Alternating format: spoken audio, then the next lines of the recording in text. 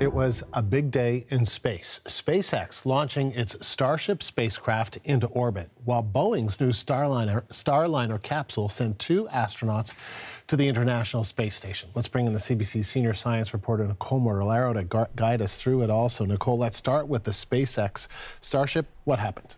Well, it was a perfect launch, well, near perfect, I will say.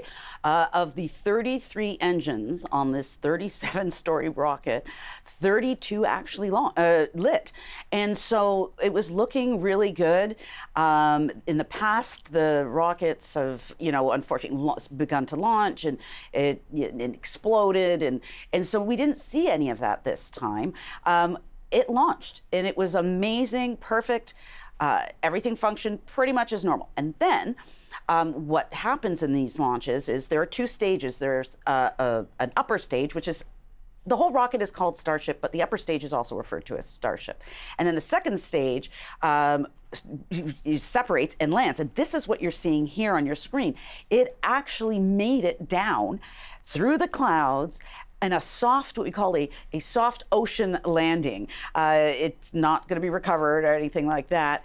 But then we saw actually Starship going and making its way through. The fin burned up. It was amazing. It still made it. And this was everything I think that SpaceX had hoped it would be. Certainly looks that way because they were all like high-fiving each other, clapping, so it looked successful. Now, 2 astronauts made it on board the International Space Station as well today, but it wasn't perfect. There were some issues, and you were a little concerned at one point today, right?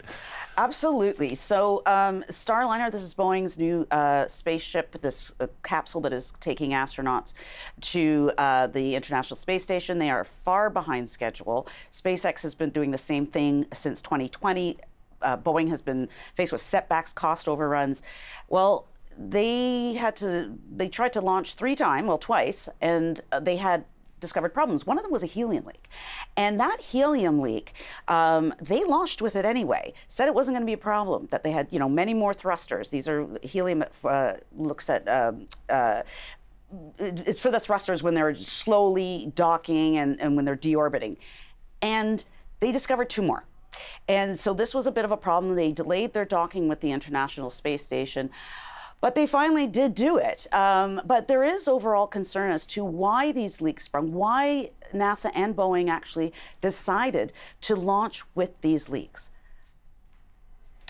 Okay, good questions, Nicole. Thank you. CBC senior science reporter Nicole Mortellaro.